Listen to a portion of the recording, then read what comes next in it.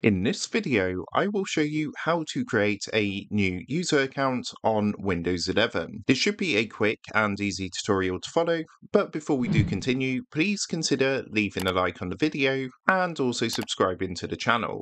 I really do appreciate it. Now, to create a new user account, maybe you've got someone that you want to share your PC with, the first thing you're going to want to do is come down to your taskbar at the bottom. When you're on your desktop, click onto the Windows Start icon and open up your settings. If you don't see your settings here, you can use the search box at the top, type settings, and then open up settings underneath Best Match. In your settings, what you then want to do is come across this menu on the left-hand side and click onto Accounts. Then what you need to do is scroll down on this next screen until you see an option for other users. So if you come to account settings and in this section you're going to see other users, go ahead, give that a click.